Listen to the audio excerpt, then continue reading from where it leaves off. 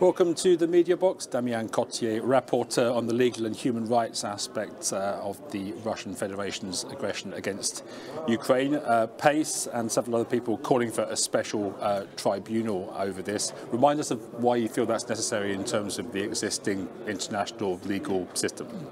Well, there are two things actually. On the ground, there are lots of crimes, war crimes, crimes against humanity, and there the judicial system of Ukraine, the prosecutor general of Ukraine, is competent actually, and the International Criminal Court can also help and deal with the biggest cases there.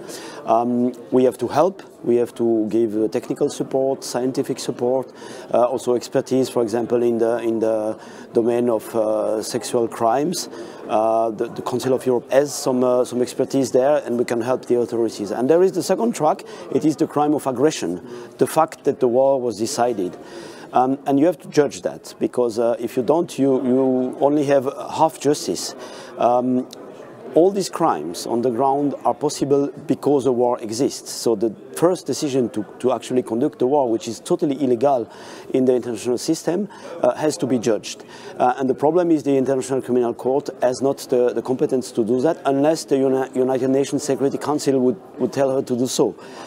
Which is not possible at the moment because of the veto right of the Russian Federation. This is why the Council of Europe has decided to push for this special tribunal on the crime of aggression, because you absolutely have to judge that. The civilians who are killed illegally, they shouldn't have died, and you need justice for that. The militaries, the soldiers who defend Ukraine, in the context of international humanitarian law, it's legal to kill them in the context of the war. It's not a war crime.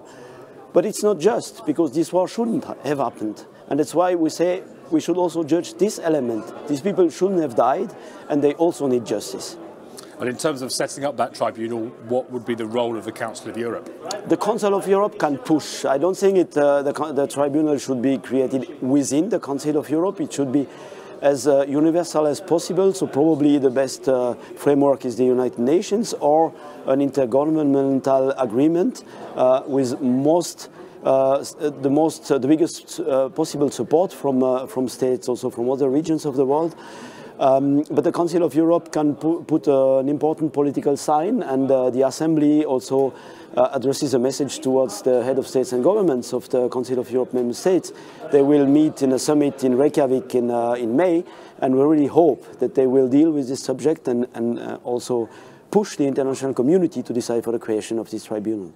Damien Cottier, thanks for talking to us. Thank you.